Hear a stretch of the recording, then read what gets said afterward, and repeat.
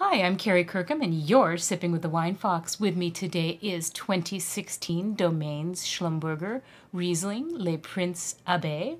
It is from Gouvillers, Alsace, France. It is a dry Riesling at 2.8 grams per liter residual sugar, 12.5% alcohol. It is 100% estate-grown Riesling that was fermented in temperature-controlled casks for 1 to 4 months, and it was matured on its lees for 6 to 8 months.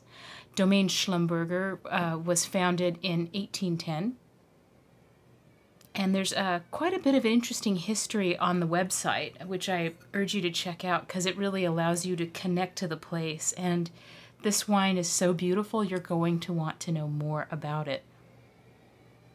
But what's it like? Okay. On the nose, I get a little bit of clementine orange, like tangerine, clementine, and lemon. When I first opened it, I got a tiny hint of petrol and some honey. And I want to drink it. It's my day off, and I opened this bottle because I want to drink whatever I want to drink, and this is what I wanted to drink.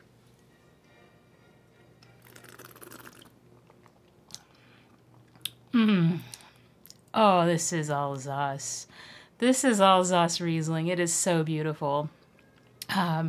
Okay, so I get fresh pear.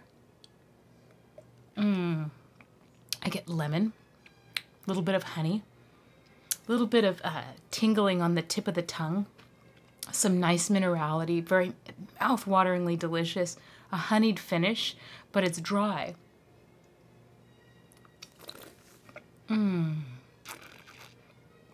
This is an absolutely lovely classic Alsatian Riesling. Highly recommended. It's in the $20 range. Well worth it. Very elegant, nicely structured. It's exactly what it should be. So I paired this with Bockwurst, Rotkohl, and Spätzle, and it was great. But you can pair this with just about anything. Choucroute garni would be beautiful, or a tarte flambée. But Riesling is one of the most food-friendly wines out there. If you don't know what to bring to a dinner party, bring a dry Riesling. I guarantee it'll go with just about anything. Beautiful wine. Again, that's 2016 Domaines Schlumberger Riesling Les Princes Abbés.